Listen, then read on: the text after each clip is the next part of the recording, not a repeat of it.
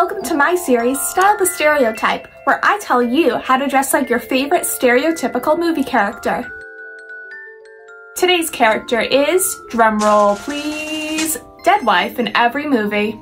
The dead wife in every movie likes to die in the first 10 minutes. So first you need a dress that shows her pure innocence. Next, add a simple locket that her daughter will receive on her 16th birthday. Next up, you need either a pregnant stomach or a newborn baby. Since I don't have either of those things, I will be using Kathy.